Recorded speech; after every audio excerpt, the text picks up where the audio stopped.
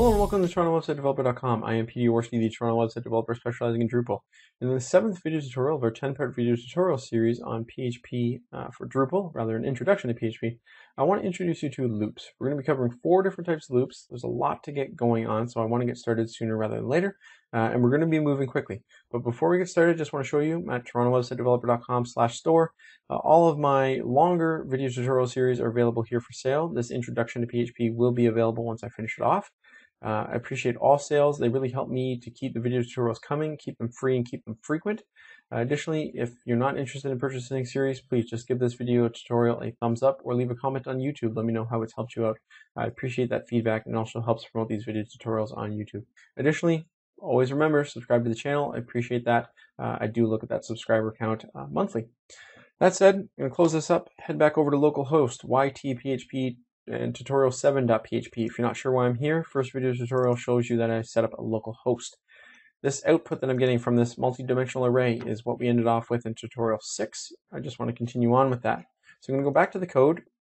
You'll see I'm actually looking at this multi-dimensional array by using a print r statement and passing in my array. This is kind of ugly. I can't actually get into my array here to see all that I want. So what we want to do is introduce you to a new concept called a for loop.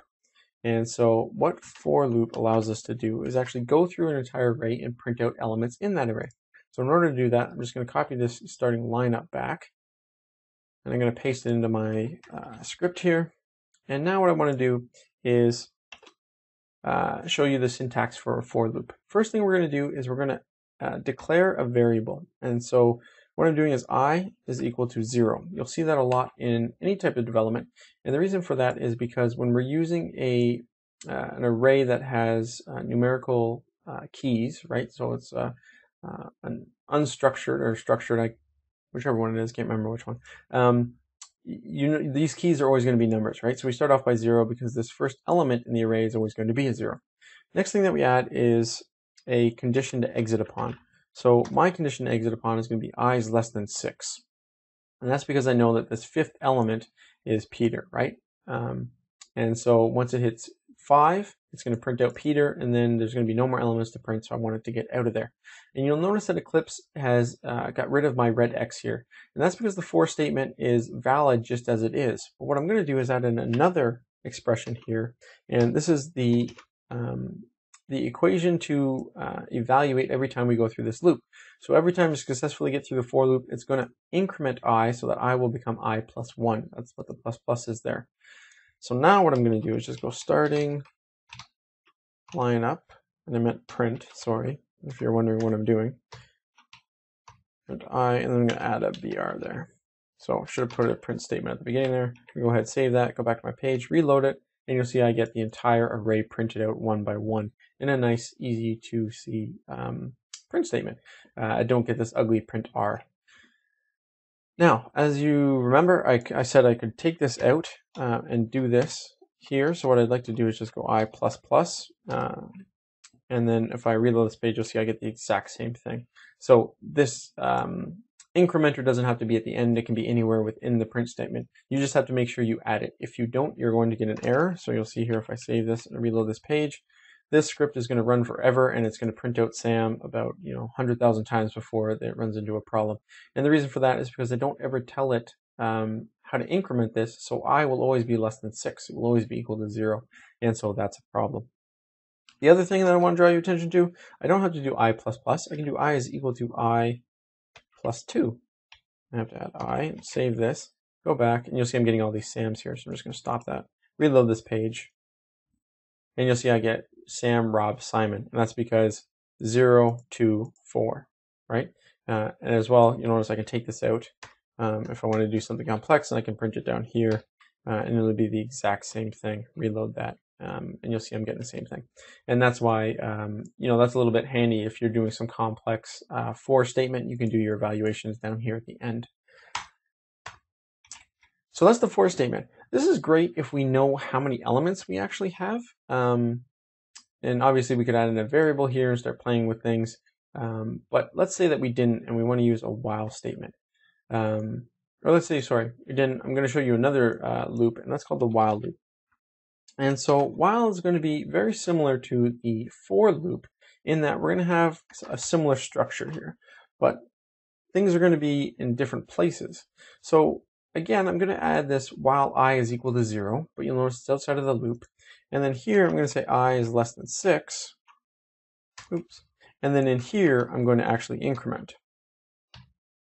Right?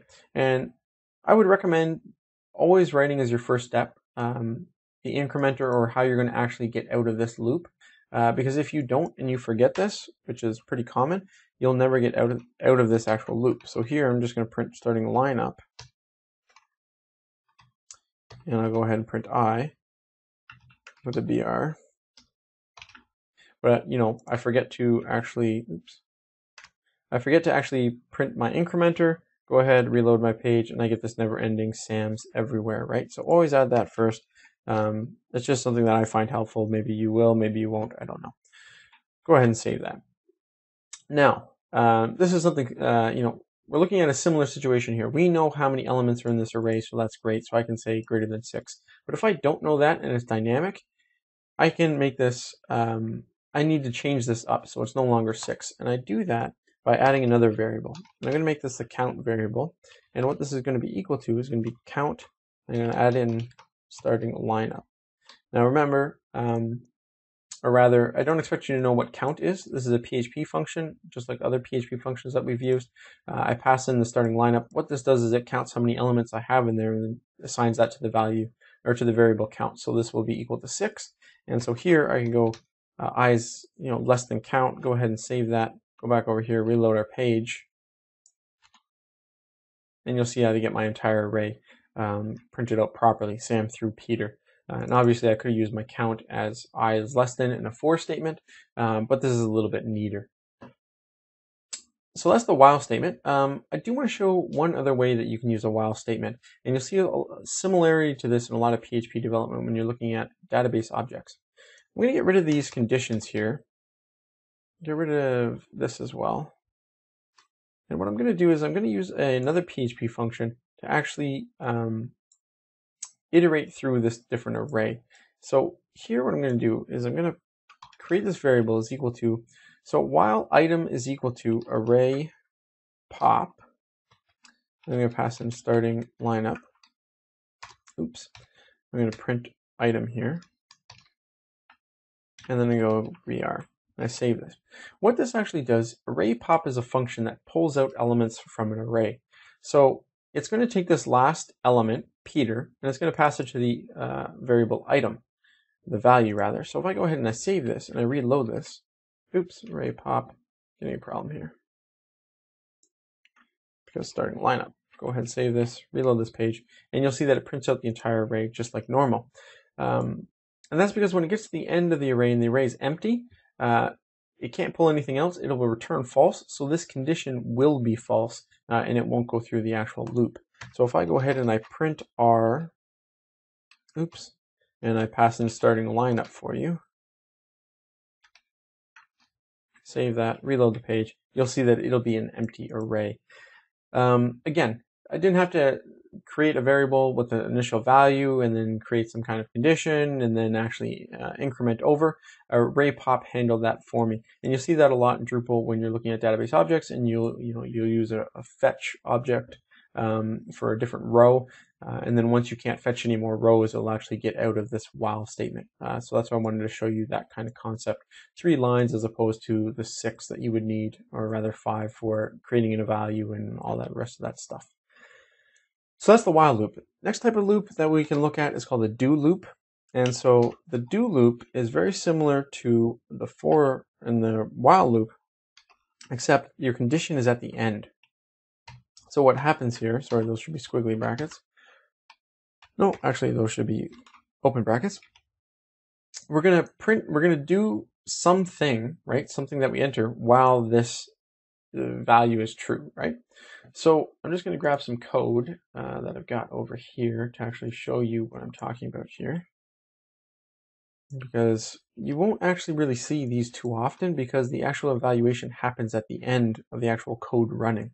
So if I go ahead and I save this and I go back to my page here and I reload this, you'll see that I stopped at I is equal to 10, right? Whereas normally we wouldn't get to that last element, right? We would start at 0 and we would get to 9. This becomes problematic when we want to go ahead and we want to go print starting lineup, pass an I, save that. Now, just take a quick guess what you think will happen here. Go back, reload my page, reload it, and if you thought there was going to be, oops, did I forget to increment? Yes, I did forget to increment. Save that. So if you thought I forgot to increment, you're pretty smart. But then you'll see, save this, go back over here, reload this page.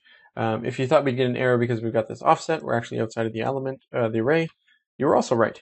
That's because what ends up happening here is we get to element 6. It tries to print element 6, which doesn't actually exist. So that becomes a problem. And I can just get rid of that echo statement. So that's why you don't really see these do while loops too often, because the actual condition comes at the end of the loop, and so it evaluates whatever's in here. But again, for effort of being complete, I wanted to show you the do while loop. The last loop that I'm going to show you is perhaps one of the more powerful, I think, and that's the for each loop. So what happens here is you're going to pass in an array. So I'm going to say starting lineup, and then you're going to say as, and you can pass in some variable name. So I'm just going to say key.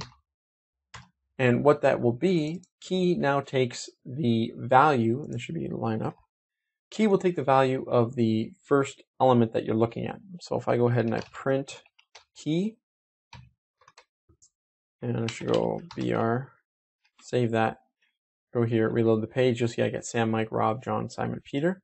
Now, additionally, if I went C, L, R, D, let's say left D, right D, goalie, save that, what do you think will happen? Reload our page, we get the exact same thing. That's a bit of a problem because it's not 0, 1, 2, 3, 4, 5. These are actually keys that we want to see. So we can access those if we did starting lineup as key, an equal sign, our arrow there, and then we're going to go with a value. And so now what we can do is go print, and we'll go add this ourselves, and then go value, and then add our BR, and we'll save this, go back over here, reload the page, and you'll see that I can get my C, Sam, L, Mike, so I can get my key and my value here. And so that becomes pretty powerful because you can actually grab your key. If you're not using 0, 1, 2, 3, 4, 5, you're actually using some value in there as a key. So you have an associative array, you want to be able to grab that key, and you can do that with the for each statement. But you can see why for each is so powerful, because I could have however many elements that I want here, and for each will treat this the exact same way despite that. So I can go ahead and reload this page. I'm obviously getting a problem because I didn't save it. Nope. Oh, what a dumb problem. I just rewrote the element 10,000 times, or the array 10,000 times. So just take my advice for it. If you're not sure what I'm talking about, you'll see I'm redefining C, I'm redefining L, C, L, all that kind of crap. So I'm not actually creating different elements as I would if it were a structured array. Now, last thing I want to show you, this was the last loop that I want to show you, the for each. It's something you'll see quite often in Drupal. It's for iterating through an entire array, and that's because Drupal is built on all kinds of different crazy arrays. But let's say we didn't want to go through the entire array. We wanted to leave if some condition ended up being true. We can easily do that with an if statement. And what I'm going to do is I'm going to test to see whether or not the key is equal to right D. And if it is, I want to get out of here. So I'm going to go and add a break statement. And you remember break because we use it in our switch statement. It's going to be similar functionality. Go back over here, reload the page, and you'll see that it no longer prints that. It actually gets out of the entire loop. So if this were C, save this, reload the page, it's going to print C, get to that, it's going to get to this evaluation, and then it's going to actually break, get out of the entire loop, stop running the loop. But let's say you wanted to check C, and if it was true, don't print that, but print everything else. So you don't want to see the center, but you want to see everybody else. Easy enough to do. What we're going to do here is I'm going to put this down below, And then what I'm going to do is use a continue keyword. And then I'm going to print this. So if I go here and reload my page, you'll see it prints everything but C. And the reason for that is it looks at the key, it says C. Yes, it is. And then it'll go continue. And what that means is don't execute any of the other code within this for each statement, but continue going through each element, right? And you can actually make this a little bit nicer by just doing the continue just like that, and save that and reload. You'll see I get the exact same thing. So that's it. Those are loops. We looked at the for, the while, the do while, the for each, and then the two keywords, break and continue. Hopefully this wasn't too fast. If you have any questions, please post them in the comments and let me know. And if this video tutorial helped you, give it a thumbs up. Hopefully we'll see you for the next one. Thanks very much.